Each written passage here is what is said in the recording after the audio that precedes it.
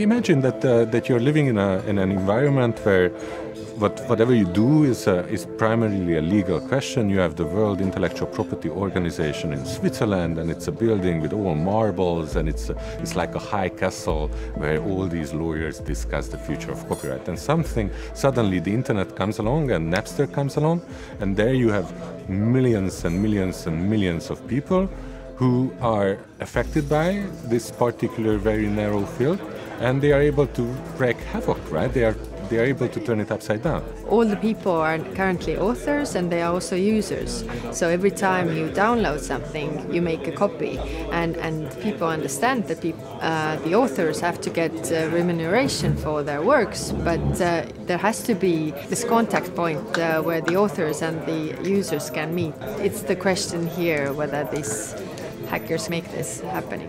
How do we integrate hundreds of millions of everyday citizens who know nothing about intellectual property, they know nothing about copyright, but they are on the internet, they are affected by their creators, they upload, they share, they download, they modify, they do everything.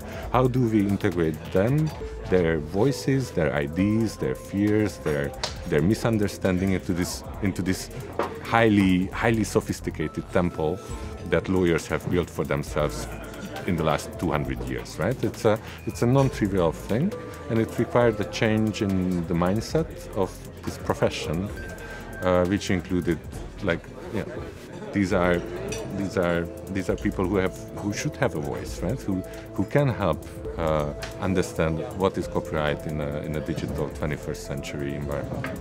The biggest issue, I think, in general terms, is that how to make sure that the authors get remuneration for their works, but at the same time people get access to content.